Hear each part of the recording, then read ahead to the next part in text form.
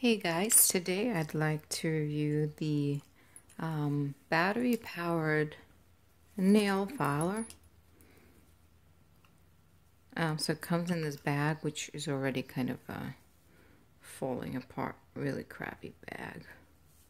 But anyway, so inside I had to put in two batteries, two AA batteries.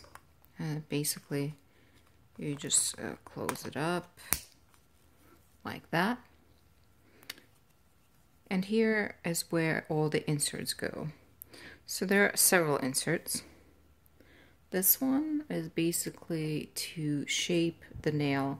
I don't have a really long nail, so I really can't demonstrate too well.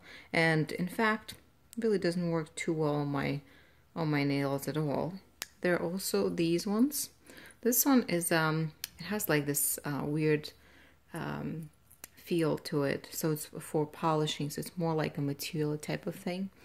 And then there are files like this and two smaller files like this. So to use it, you basically just push it in like this and press the button when you're ready, just like that. You can see it's spinning. You can see also when it spins, you can see it goes, it doesn't really stay in one circumference. So that might create a little bit of a lack of precision, I guess. Probably on longer nails, obviously longer than mine, might work just fine, but definitely not on mine. Another thing is, when you use it, well, my cat is super interested in that.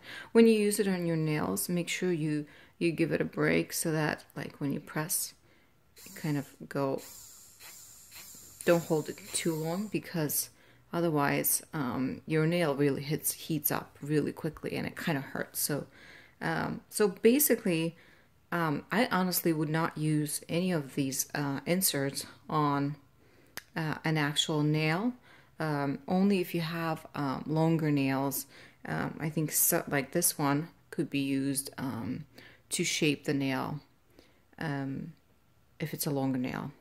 Otherwise, I don't know. I honestly prefer to use manual, but if you take care of your nails regularly and you just don't want to be bothered with manual nail filers, then that's a good alternative. If you have any questions or comments, feel free to submit it in the comment section for Kitty right below.